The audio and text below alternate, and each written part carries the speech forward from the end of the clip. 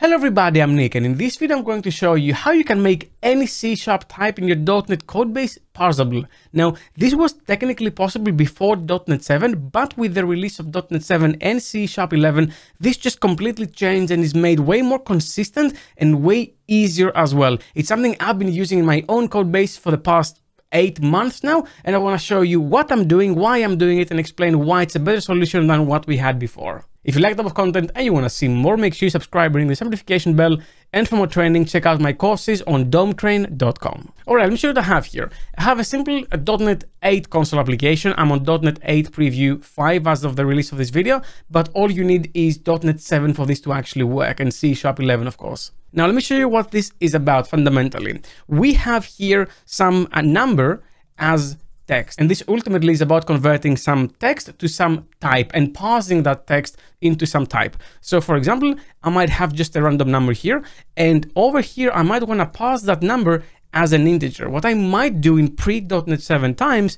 is int.parse and just parse that number, and then I can say console.writeLine number as int, and if I was to run this, you're going to see that value printed in the console, and that's it. Now, if you wanted that number to be represented as a double, because it can be parsed as a double, you can say parse, and you can have that same thing over here. We can copy this here, just run it, same idea, the same values printed, just as a double this time. Now what I'm going to do is actually downgrade this project to .NET 6 to begin with. So .NET 6 goes here, and .NET 6 goes here as well. Here we go. So not .NET 8, nothing preview, no nothing. And I want to go into the parse method to see exactly what's really behind that method. So as you can see, it is just a static method called parse in the int32.cs class, which is where the integer is located in those times anyway. Now, as you can see, the int32 type implements a few interfaces, icomparable, convertible,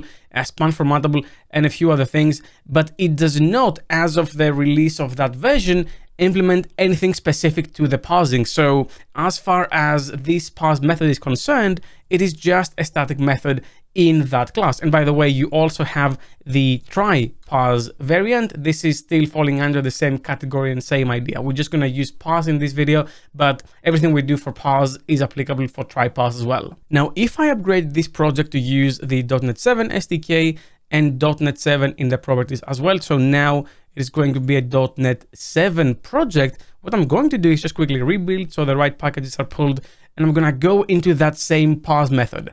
And now take a look at this. Even though this is still a static int parse method, if I scroll all the way up, you're going to see that this is now changed. Previously, if you remember, we had the flag saying generic math enabled. This is how the static abstract members was called before it was released officially in C# 11 as an out of preview feature. But take a look at what's happening here. Now, on top of everything else, we have some other interfaces like iSign number, iMin max value, and iBinary integer. If we go into this iBinary integer, we're going to another interface which implements the iBinary number, which if I go into that, implements the iNumber, which if we go into that, implements the number base, which if we go into that, implements iSpan parsable, which if we go into that, implements iParsable. And now, because we have static abstract members on interfaces, these parse and try parse methods are actually static members of that interface.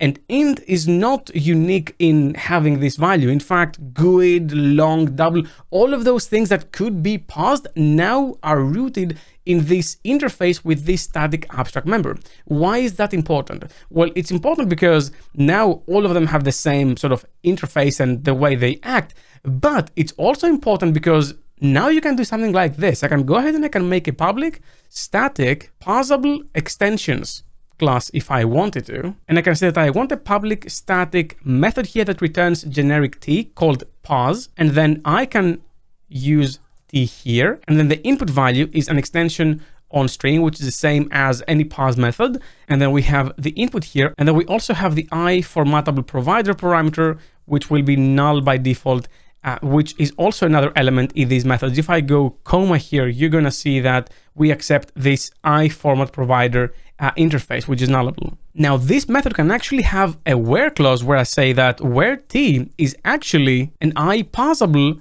of type t. So if I do that, what I can say because of that new feature is t.parse parse, and then parse the input and the provider, and that is it. I'm going to say format provider over here. And now, instead of having this int.parse or double.parse or whatever, both of them can have an extension method called parse, and then I say parse this as an integer, and because they do implement the iParsable interface in their own types, both double and int does that, I can do the same here and say parse this as an integer and parse this as a double, which to me just reads way better than having to do int dot whatever, double dot whatever. This generic approach is very neat, very nice. You can have the same if you use ispan formatable, if you want to use span as the input method, which is also an option. Of course, for that to be optimal, you have to change this to a read-only span of type characters. So you're going to have something like this. But if you are to do that, then the way you're processing those has to match that. So you might have to say as span here and so on. I'm going to revert it back to string because string is easier to work with and it's something everyone understands. But if you want to work with span, that's also something you can do. Now, to put everything into perspective, to explain why that is so cool, imagine the following. I'm going to go ahead and create a new record. And I'm going to call that point2d, a point in 2D space. And I'm going to have an x and a y axis. So I'm going to say int x and int y over here. Now, if I just leave this as it is, I'm going to have to instantiate these objects with a constructor. However, what I can do is say that now this is of iParsable of type point2d, its own type. And the moment I do that, I have to implement the two missing members, the parse method and the try parse method. Now, all you need to do to use these methods is actually take that string and write a method that converts that string to that type, a new instantiation of point2d. I'm going to just change this to be null by default because we might not want to provide it. And we'll provide a better experience by just setting it to null by default so you don't have to explicitly return null on the front end. And now, since I have that, all I need to say is split text equals s.split, and we're going to split on a comma. So the input we want to have is something like this, for example, and we're going to return that into a point2d. So we're going to say split text, and then we split on that, and then x equals split text, the first value, and we're going to say int.parse. Of course, we could just leverage what we just did and say parse to an integer, which in my opinion looks pretty nice and pretty neat. And then we can say return point2d and x and y is back. And of course, I have to say new here. And that is it. So now what's going to happen is if someone says that the input that I have here, number as text, is these two parameters comma separated, I'm going to say that point2d equals number as text parse. And because point2d does implement that interface, it is going to allow me to do that. Now, it doesn't like this because this doesn't implement ispan parsable. That's just the case because I did not roll back this change. The moment I do, this is now acceptable. And if I do that, and if I run this code base, then as you can see, the point is converted and it is passed from that comma separated string to that type. Now, I could, of course, implement the try parse method in a very similar way. I'm going to have a try and then a catch over here. And then I'm going to say that this is the original parsing over here. This is definitely not null. This has to be result equals new and then return true. And then we can set a default value if we want for the point for the default version, because this is not nullable. So I can say something else and then return false. And that is it. Now I have my try parse implementation and my parse implementation. Now I kind of did spoil that already, but you can actually use spans as well here instead of strings to be way more optimal with your processing, because if you do split like this here, I just create two more strings over here and an array allocation, which is not optimal. It's three things that I could really do without. So the way to prevent that and not have it at all is just change this iParsable to ispan parsable, which internally does already implement the iParsable. So you're going to have to implement both effectively. So now I'm going to go ahead and implement the missing members, which is the parse method and the try parse method of the read-only span version.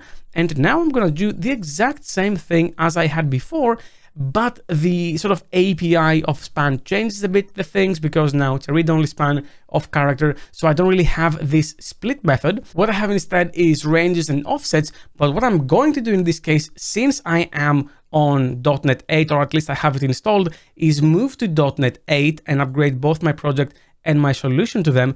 And if I do that and I use the latest preview, we actually have a new split method coming. Now, it's a very interesting interface. You don't just pass in the parameter and that is it. You actually need a destination span to write to. So what I'm going to do here is say that I have a span of type range, and that is my destination span, and I'm going to stack allocate a span of type range with two parameters, two spaces, because I have X and I have Y. That's effectively what I'm doing here. And I'm going to say destination goes here, comma, and then the character I want to split on, which is the same comma separated thing.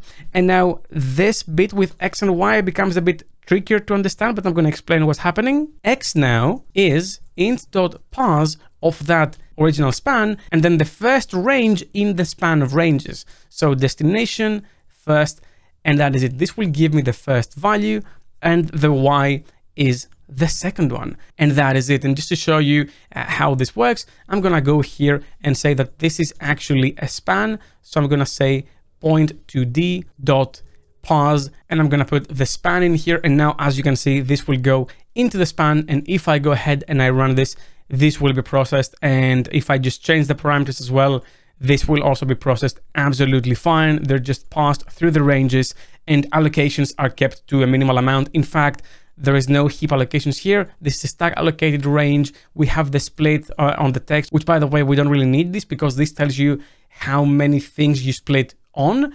And then we have the int.parse that is also using a span over here. So we really minimized all the allocations here. This is very, very efficient. If you care about performance and you want to implement parsing, you want to use the parse methods that use the read-only spans over here. And then the idea about the try parse method is effectively the same. We just add an exception if you don't split on exactly two parameters, and that is it. And now you can add this implementation to any of your types, implement it in any way that you want, and parse any type, especially if you're using things like minimal APIs or any sort of API that has some input of some string and you want to convert it to a concrete type.